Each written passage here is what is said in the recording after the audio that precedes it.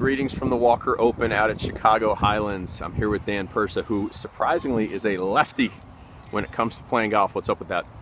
You know, I was ambidextrous as a kid, and I took a lesson when I was younger, could swing both ways, righty and lefty, and the teacher told me to go lefty, so I kind of stuck like that, and I also swing a baseball bat lefty, so that's where it comes from mostly. Now, is that a good decision? Yeah, I think so. I think I can hit it farther lefty, but not straight.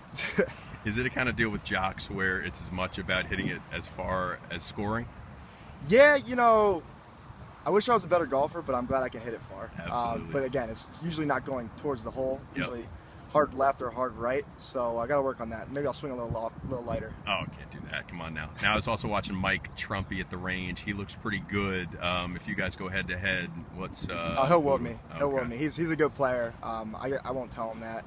If I'm playing with him, I try to get in his head beforehand, and then hopefully he'll collapse, and I can jump on that opportunity. Did you ever get a chance to play with Fitz? I know he doesn't get out much. But... I've never played with Fitz. Yeah. I heard he's not as bad as he says he is. Right. But no, I've never got a chance to play with him. Yeah, I think he spends too much time in the film room to get good at golf. Sounds about right. And prospects for this season, the word on Trevor Siemian is that he is bulked up. The job is obviously his. What do you think about what's in store for him? No, I think he's going to have a big year. I think him knowing that he's the guy and being in the system for 5 years now, he knows it inside and out. He knows all the players. I think he's going to have a really big year. It's obviously question marks in the offensive line. They need to step up from last year. But if he gets protection and time, I think the sky's the limit for the offense and himself. And how about the team in general? What do you think of the prospects? It's the same kind of thing. I think we're as talented as we've ever been at the skill positions. Just offensive and defensive line have to hold up better than they did last year because they really struggle at some times. Dan Persa, hit him straight today, buddy.